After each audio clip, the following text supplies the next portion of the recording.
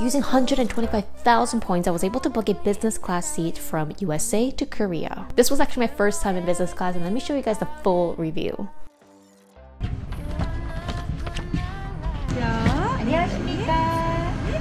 Business class is actually completely separated from economy, so this is on the second floor of the plane. And for some reason, it was really empty this day, so I was like the only one sitting in the back. The pillows and the blankets are so much nicer in business class. They also hang up the coats for you. I didn't know that. I put it in the storage area and the stewards came later and took my coat.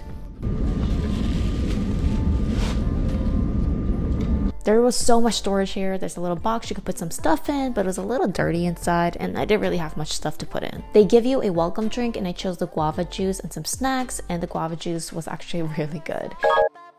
And you can check out the food menu and you have to pick out what you want for lunch and dinner. There's 3-4 different meal choices you can make. I did not see any vegan options, and I usually do not go for the bibimbap because that's something you could get anywhere else, and I chose the steak.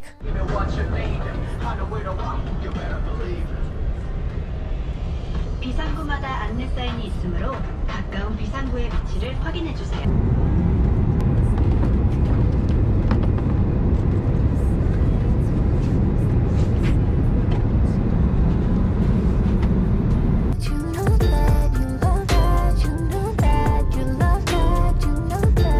They give you nicer headphones. You could watch some movies and listen to music during your ride. There's a little amenities bag, little goodie bag.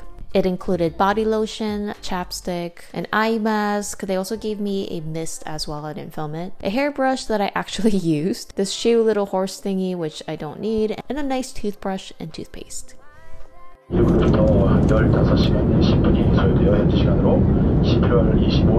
Right away, lunch is to be served, and they actually set the table for you with a nice cloth, hand towels, and they bring you out some drinks and your first appetizer. The first appetizer was a scallop and some citrus sauce.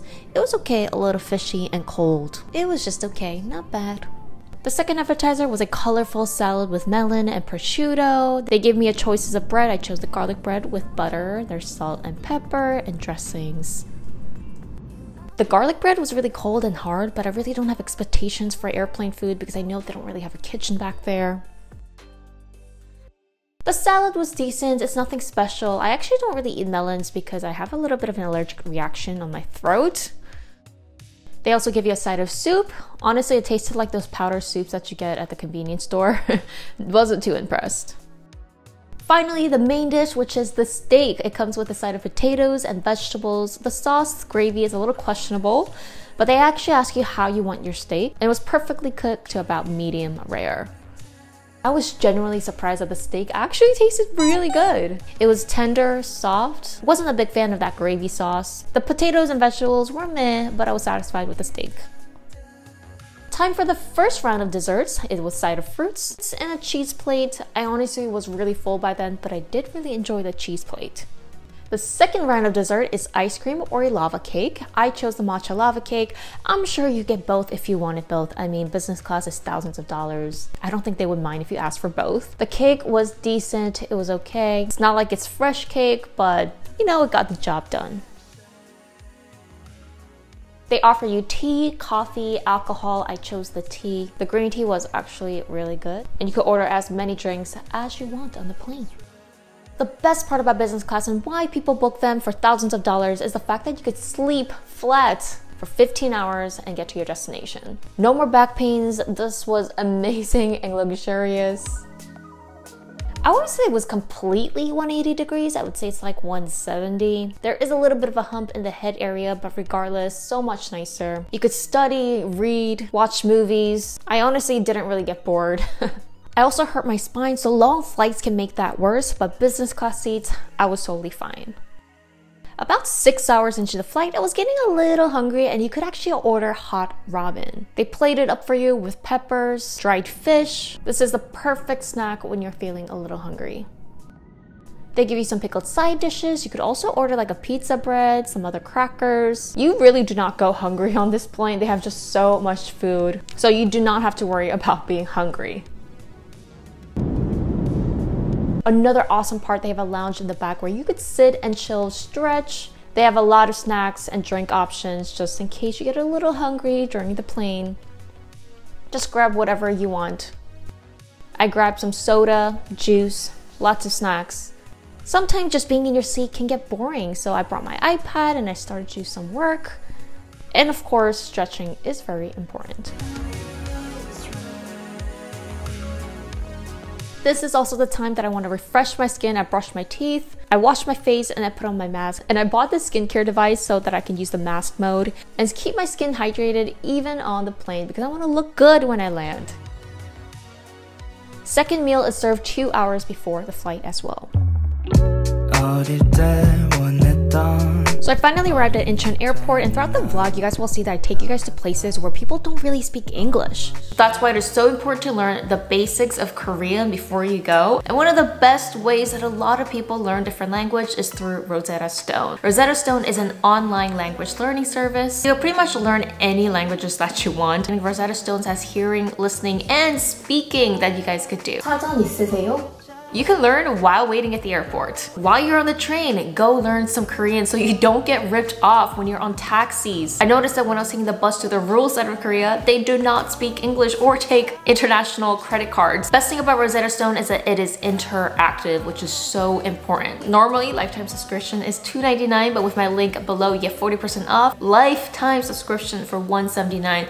Learn as much language as you can. So let me know what level you guys are on when learning a new language, and thank you so much to Rosetta Stone for sponsoring today's video. Let me take you guys to the best hair salon that I always go to when I'm in Korea, to Captin's house or Lumio Beauty house. This place is in Gangnam and hands down one of the best hairstylists that I've ever been to. You guys see a little bit of white hair? I have a lot of white hair since high school. If I lift it like this, you'll see some white hair. Captin thoroughly discusses what he's going to do. I really want to cover my premature white hair, and here he is looking at some of the color options. I told him I do not want red tones in my hair, so he recommended a dark color with a little bit of green undertones to neutralize that red color. It's a refreshing hair drink. I always loved how he starts off with scalp protectants. It feels cooling to the skin, and it really helps to protect my sensitive scalp.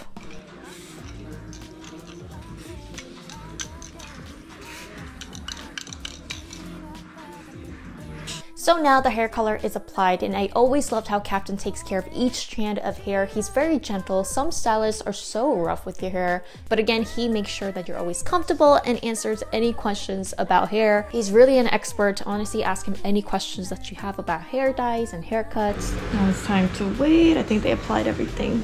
So we're gonna wait for the color.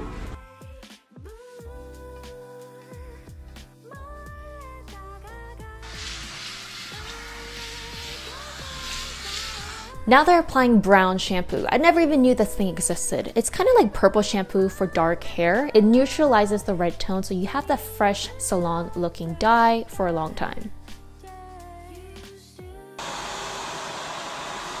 For the haircut, I asked for a long layered cut. Captin was saying that there's a new trendy way to do this. Instead of making all different layers, he separated from the mid to the long hair. So you get best of both worlds of layer cuts without making it look messy. Pay attention to how he's lifting the roots. I noticed that he had a small round brush. He puts it under the hair, leaves the heat on the hair for about a second, and now you have perfectly lifted roots.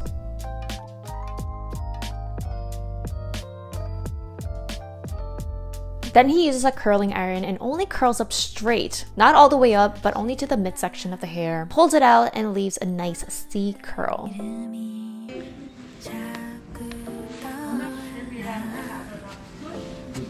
To create that nice S shape to your hair, he grabs a lower layer, curls it a little bit, let the heat marinate in the hair. This gives a nice separation and shape to your hair, given that natural long layered curl.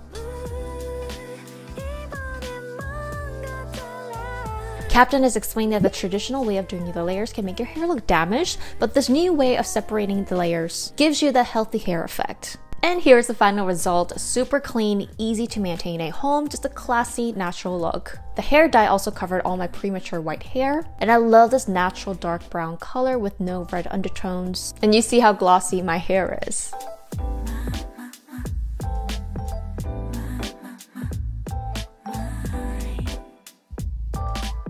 Let me just show you guys what my dorm or one room looked like in Korea. The little area that you come into. This is a closet. There's a mini fridge. This is like a little kitchen area, which was really convenient. It's always nice to have a kitchen so you could just boil some water, make anything that you want really. It did come stacked. Some stuff that I need. So it's a little kitchen hallway area. And here you go. This is pretty much it with the apartment or the villa. The bed, desk. It was enough space for me, honestly. The only thing I don't like about a lot of Korean villas, there isn't any windows that you could open for fresh air. I did open this one, but mosquitoes came in. Right next to it is the bathroom right here. I chose this one because they seemed pretty clean. It seems like this is like the heater. It's pretty warm. The only thing is this place did not have laundry inside, so I couldn't do my laundry. One thing people say is Korean tap water is really bad. And I don't know if I'm crazy, but the tap here, like while I'm brushing my teeth, taking a shower, the water smells like chemicals. I'm not even joking. I'm not sick yet or anything, but the water literally smells like bleach. I'm gonna be showing you guys how to get to the southern part of South Korea. I needed to go to Daeso province to meet my friend who just had a baby. All you need to do is go to Nambu bus terminal, exit 5, turn around, and there's a building where you enter to ride the buses. This was my first time taking this bus as well, and it's actually really easy to get to the other province of Korea.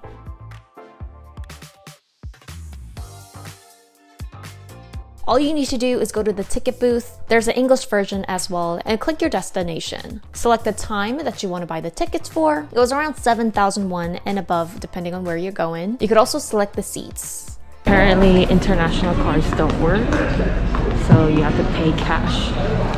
But they only take Korean cards. I didn't know that, so I did have cash. You go to the person's booth and buy your ticket there. It seems like they don't speak English here, so I would be prepared to know what to say in Korean.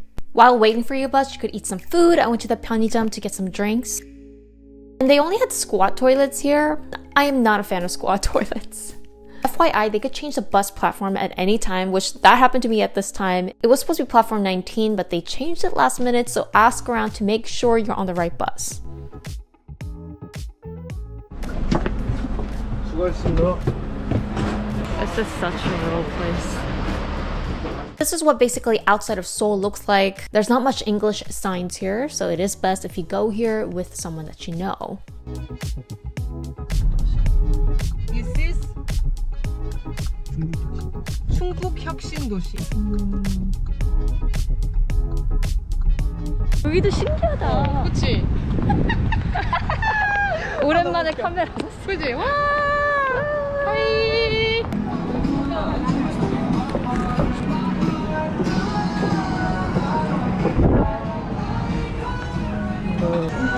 Look at this rotating sushi bar.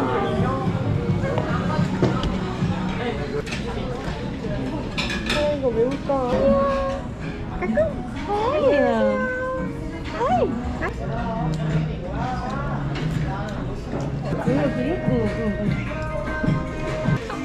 너무 웃겨. So interesting. She's my trainee friend turned mom now.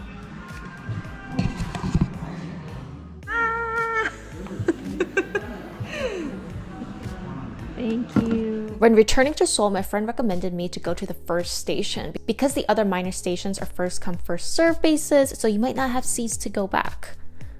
And then at night, I was called to do a vocal commercial. This one is also for a big K-pop artist commercial. And I do what I wanna, check my bank account, 8 digits I see. Party. It's about an hour session. It's really easy and I enjoy doing these.